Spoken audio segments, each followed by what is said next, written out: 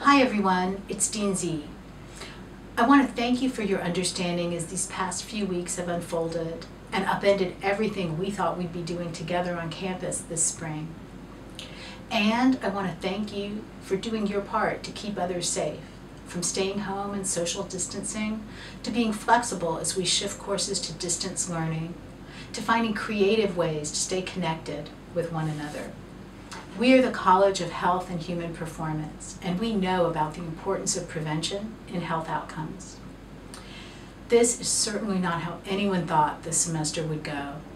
It's sad to look out my office window and expect to see you all on the plaza outside Rivers, to see the ECU pirate cow, who looks lonely with no students posing for selfies.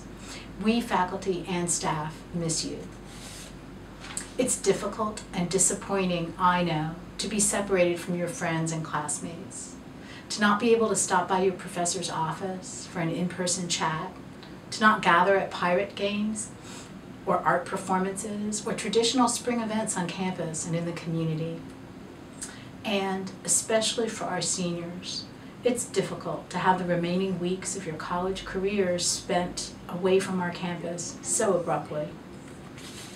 In my field of family science, we talk about the concept of ambiguous loss. It's a loss that is not complete. It's an exit to the year that was unplanned and unpredictable.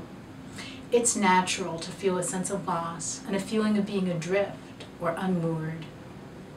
But I know you. I know our faculty, and I know our community. We're pirates, and we'll make it through this together.